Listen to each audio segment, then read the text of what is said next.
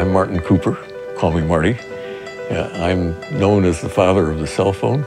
My colleagues and I introduced the very first cell phone to the world.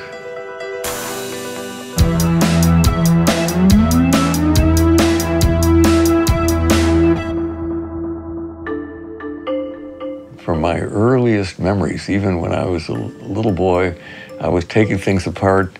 I saw some kids on the street burning a piece of paper using a magnifying glass.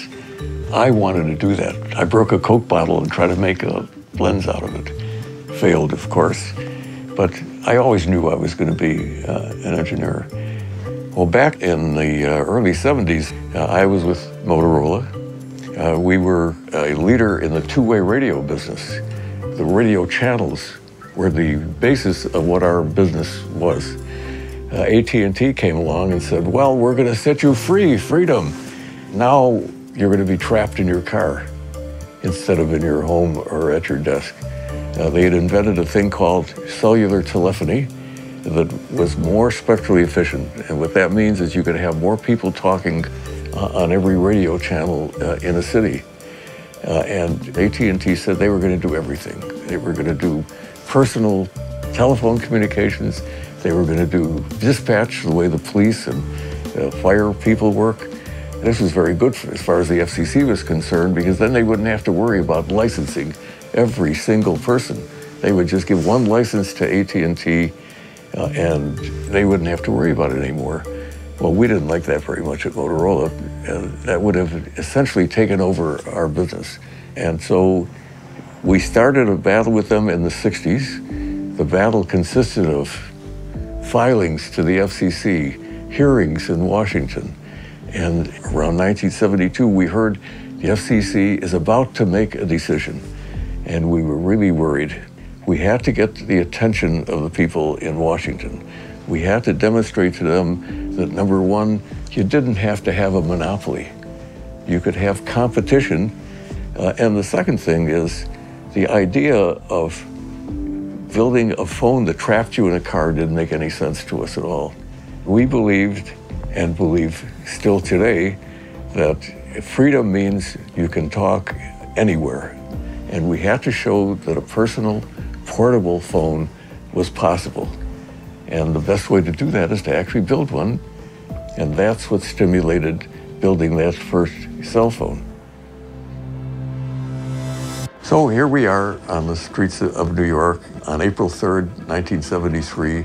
I'm with a journalist, and I have to make an impression on the guy. And I thought, you're not going to take a chance and call Joel Engel, who's my counterpart and my nemesis at AT&T. So I picked up the phone and dialed his number. Amazingly, he answered. I said, hi, Joel. It's Marty Cooper. Hi, Marty, he says. I'm calling you from a cell phone, but a real cell phone, a personal, handheld, portable cell phone. Silence on the other end of the line. I suspect that he was gritting his teeth, but he was polite. We finished the call, and that was the first public cellular telephone call.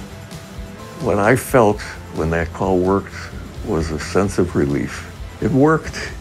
I didn't think at all that this was a historical moment.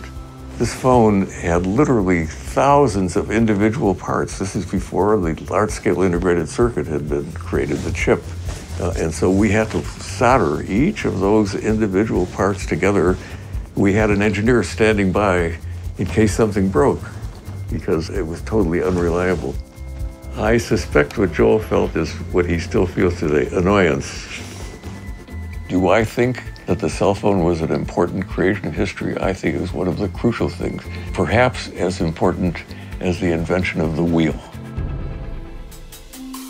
We are still in the infancy of what we call a cell phone and personal communications. We are only now learning the kinds of power that we can build into a cell phone, and it will take a couple of generations before we fulfill the real promise of what a cell phone is. All cell phones today are suboptimal. Think about it, how unnatural it is to want to talk to somebody and hold this flat piece of material up to your head doesn't make any sense at all. But in order to capture everything that we're trying to do, we end up with this form factor. So I envision a future in which the talking's never going to go away. You're always going to want to talk to somebody at some point. And that point may be embedded under your skin, behind your ear, along with a powerful computer that you can talk to. Someday you'll be able to think to it. And that will be an optimum voice telephone.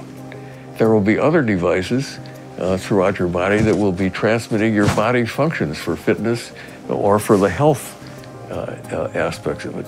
And they will go through what I call a personal server, the thing that actually communicates from you to the rest of the world. So the future is starting to come upon us where they're working on the software, getting the software to adapt to people, getting the phone easier to use, more intuitive, more functional. I'm really interested in artificial intelligence. I think that there are germs of real use of artificial intelligence are just starting to become practical. So I'm thinking of this question of the app, how useless having a million apps is. I mean, how does a person sort through a million apps and find the one that's suitable for their thing? The concept of the app is wrong. If you really had good artificial intelligence, you would have a servant, hopefully one that's smarter than you are, figuring out what you need and coming up with solutions. We call those solutions apps, but instead of us looking for the app ought to find us. What do you think of that? Does that make sense? I want you to know that I've never said that before. Don't you think that's a great idea of obsoleting the app by having something that creates the app for you? I love that. We created the first portable cell phone in 1973, and here we are, 42 years later, just starting to get into some of the important features.